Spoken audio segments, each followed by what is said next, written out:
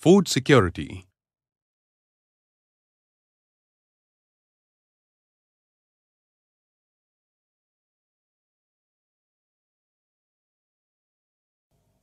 In this module, you will learn about the food security system launched by the Indian government to eradicate hunger.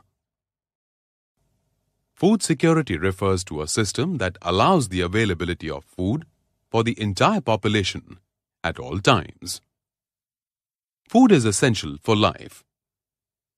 To eradicate poverty, it is important to ensure food security. Food security aims at providing sufficient food for all people in the country, increasing the food buying capacity of the people, and removing obstacles in procuring food. The Green Revolution was one of the first steps towards meeting this end. In the 1970s, the Government of India introduced various scientific methods in the field of agriculture.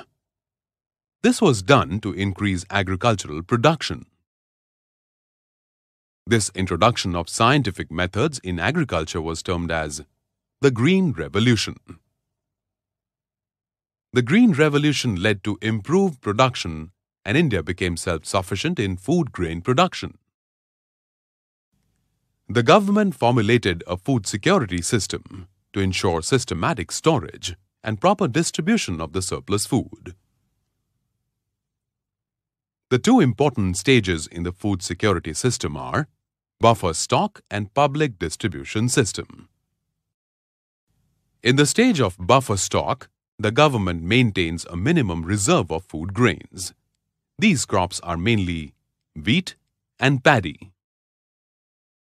Before the seeds are sown, the government announces a minimum support price for certain agricultural produce.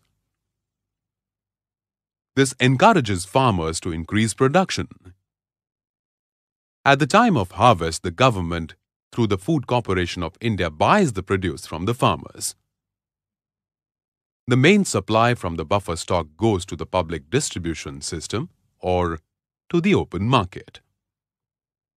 Buffer stocking helps avoid food shortage conditions in times of natural disasters.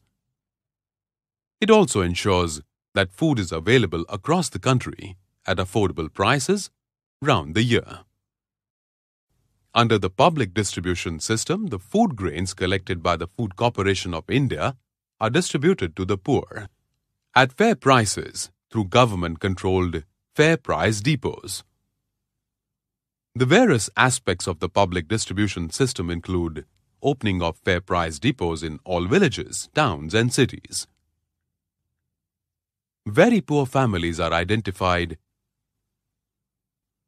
and below poverty line ration cards are issued to them. Grains are sold at the fair price depots at prices that are lower than the market price. Families having ration cards receive a fixed amount of food grains every month. The Government of India has taken several other steps to eradicate hunger and malnutrition among the poor. These include the Integrated Child Development Services, the Midday Meal Scheme, and the Antyodaya Anna Yojana.